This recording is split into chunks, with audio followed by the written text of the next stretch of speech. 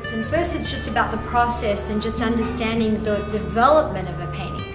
Painting has to go from dark to light. Painting has to go from back to front. Painting has to go from larger shapes to smaller shapes. So we build from a more abstract form, which we call an underpainting, all the way up to the minutiae of the details of the little tiny, what we call the gingerbread or the decor, the icing on the cake, if you like, comes at the end. In here and add some more highlights in the top part, and you need to put some dark back here. You're going to come in, you're going to make a grey. Remember the grey too? No. So the same grey that we were using over here. Okay, in so the it's... two. You had it written on the page already.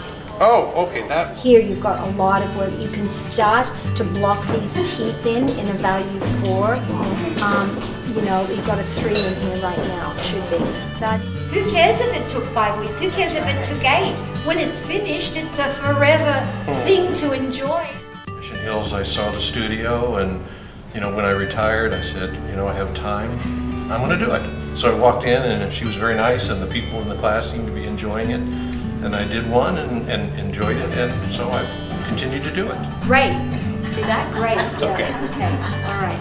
I'm no painter. I used to draw. I used to dabble at painting, but it was Concetta that everything you do, she touches.